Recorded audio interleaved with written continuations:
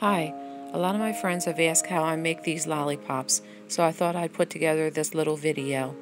These are the ingredients you'll need. 1 cup of sugar, 1/2 cup of light corn syrup, Loran flavoring, which is optional, you can make it without, plastic wrap, hard candy lollipop molds, lollipop sticks,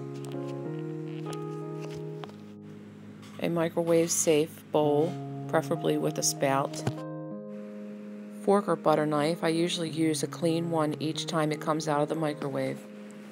Be very careful, the steam is hot and the candy is like lava. Don't get it on you. So let's get to making lollipops. 1 level cup of sugar, 1/2 cup of corn syrup,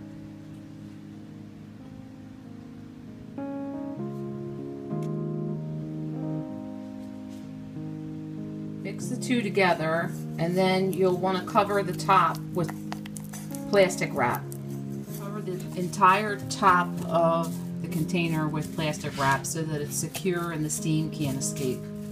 Put it in the microwave for 3 minutes. I like to use regular lollipop sticks, so put your lollipop sticks in the molds while the candy's cooking.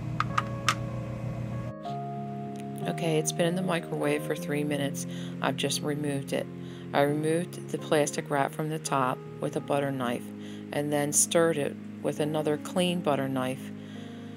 Then I replaced clean plastic wrap over the top tightly so that it would hold in the steam. And now I'm going to put it back in the microwave for another 3 minutes. Lollipop molds are white rather than clear. The chocolate molds are the clear molds. The hard candy lollipop molds are white. They're a little harder to find. Cake and Wedding Cottage here in Baltimore in the Fullerton area, Beltway Plaza I believe it's called, they sell some, and they also have these flavorings, the Loran or Lorraine flavorings. I've been using these since I was a kid to make hard candy, and they're really great. The cinnamon is my favorite. You're supposed to use a 1/2 drum, which is like a 1/2 teaspoon of this for each batch in the microwave, and when I make cinnamon I use a whole drum, and it is like really hot, like a fireball. But anyway, you can get this, any of this stuff. Like these molds came from the Cake and Wedding Cottage, and the flavoring came from the Cake and Wedding Cottage. And then there's a ton of places online, even Amazon and eBay, I've bought molds from. So now it is on the last minute in the microwave, and then what I'm going to do is I'm going to take it out, I'm going to stir it again, and then quickly put in the 1/2 teaspoon of flavoring. Okay, so now it's out of the microwave for the second time.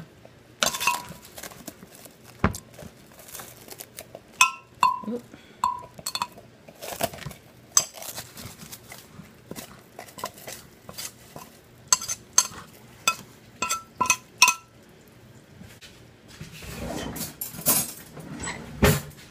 Stir it.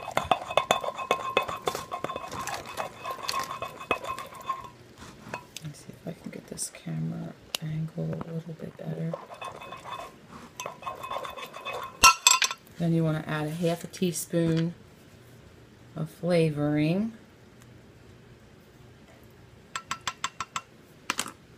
The grape is already purple, so I'm hoping that I don't have to add any more coloring to it. That's pretty dark. And then you start to pour into the molds. You kind of have to do it slow so that you don't over pour.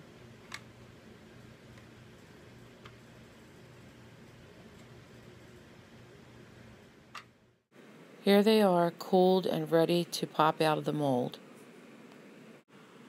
And they come out beautiful.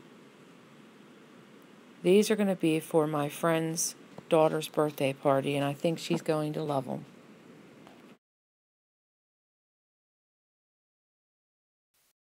Here are the purple lollipops as I'm putting them into baggies.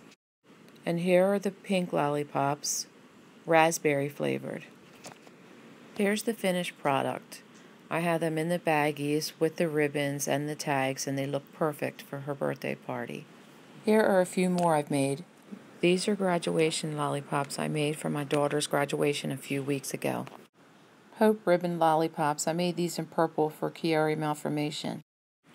Hearts in my high school colors. The school mascot, the Panther Pop. Molds come in all shapes, characters, and sizes nowadays. You can also use this recipe to make hard candy. Here's hard candy made with the same recipe and then tossed in powdered sugar. I like to put it into mason jars and give it as gifts. I hope you enjoyed the video, and I hope you'll give this recipe a try. Have a great day.